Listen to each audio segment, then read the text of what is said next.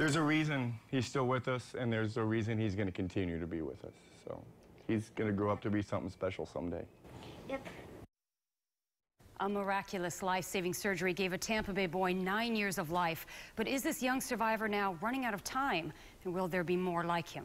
We're taking action for your health tonight with an update on a heart transplant patient that we first met 9 years ago. Ask 9-year-old Jaden Langan why he's in the hospital. That's a hard question. And he doesn't really know, but his father does. It scared me to death. I mean, since he had his heart transplant, we knew at any time he could go into ejection. Gonna get you better real soon, I promise. I first met Will and Jaden 9 years ago at All Children's Hospital on a night when Jaden's life hung in the balance with a heart defect doctors couldn't repair. I waited with his parents as his new heart was transplanted, and doctors came back with good news. It's our heart.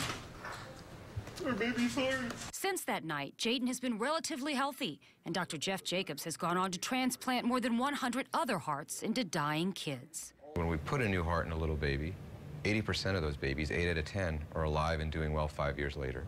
And probably 7 out of 10 are still alive and doing well 10 years after the transplant. But the fact is, heart transplant surgery is still relatively new, and no one knows how long these unique kids will survive.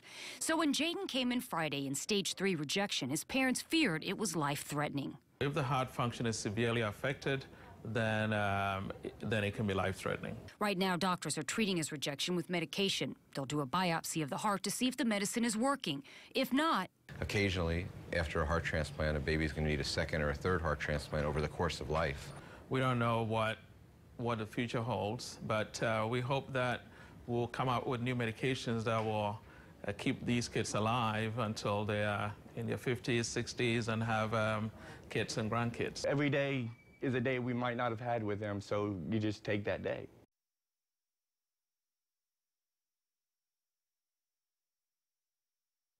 Jaden's family has set up a Facebook page called Jaden Strong. If you'd like to follow his progress, you can head over to my Facebook page and I'll link you to it. And you can also watch the story I did 9 years ago when Jaden was just a little baby. I will also post that after the show at Linda Hurtado, WFTS. Just like the page.